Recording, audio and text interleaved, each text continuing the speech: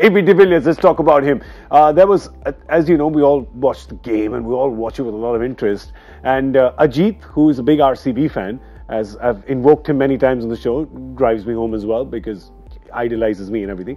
But the one thing he pointed out about AB de Villiers, we were talking, he was saying AB de Villiers looks like a guy who's not played, too much competitive cricket over the last year. But there was one which he hit behind, and that's when Ajit looked and said, he's in form now. He's not been playing that behind the wicket too much in the past few games, and he's doing it in this game. And I thought that was a good observation. Yeah, I think that it's a good observation because that's when AB's at his best. He just gets down and uses the pace and flicks it on that onside. But it was an important innings for AB because as much as a great player he is, he hasn't played well. And the fact that he's not playing a lot of cricket, it's hard to get back into the kind of pace of the pressure, the situation of playing against quality. And that's why he's an MPL hero of the match, 59 of 38. But more importantly, I think the most important symbol there is the dot against the 59. He was not out. Absolutely, yeah. And that gives you confidence a huge amount when you can be there at the end. Yeah. And you're shaking the opposition's hand. I always said any young player, that feeling of winning is great. But the feeling of being out there winning as the batsman hitting the final runs is the best feeling that you can have in the game. Yeah. Because you not only see the ball come off the bat and you see it go into the gap and you go, I've just won the game, you get the first chance to shake their hands. Yeah. And that's a wonderful feeling. Now, don't get out with 3 or 4 runs by playing a stupid shot and trying to be this superhero and smack it into the stands, or just win the game. Yeah. That feeling of winning the game, being out there, is something that you can never, ever replace. So make sure that if you've got the opportunity, try and be there at the end. Try and do it. And Virat's innings as well. I mean, you may see, 67 or 53? You may see that and you go, all right, that's not that spectacular a strike rate. But he was playing to that plan, and we spoke about that in the comm box, saying he wants to just take it to the end. Exactly, that's all he's doing. He's saying, I'm not going to let the run rate climb over 8.5, 9, 9.5 and over. And they kept it there till 14, 15, 16.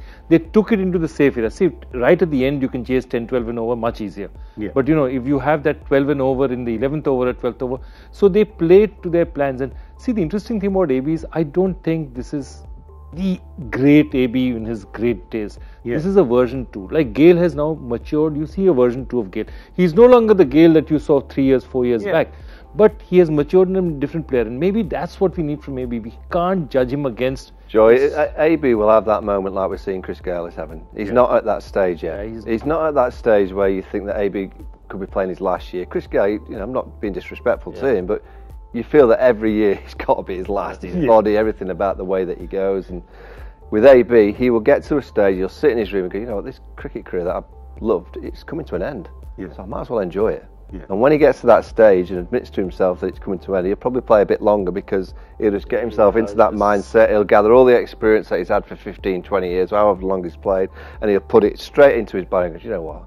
I'm going to show everyone for as long as I'm playing now how good a player I am. And it may be for the remainder of this tournament, it might be next year, who knows, but he'll certainly have that moment again that we'll see consistency, he'll get the big runs and he'll be winning games for the teams that he plays around the world. But AB, when he gets going, when he hits those, I mean, he's been called Mr. 360. I think for a large part of this tournament, he's sort of been Mr. 180, Mr. 210 maximum. Today we saw a lot more of the 360 today, we did. And if we keep seeing that, and if RCB fans keep seeing that, I think they'll be happy. And there's somebody else who's got some fabulous points today and is also on our leaderboard because of that. Our super team hero on MPL. We've got back the shades. Bukhari, 395. Look at you, go burning it. Ah, boy. That's almost a 400. Bukhari, I don't know if you've ever seen Joe Root's brother Billy, but you look exactly the same.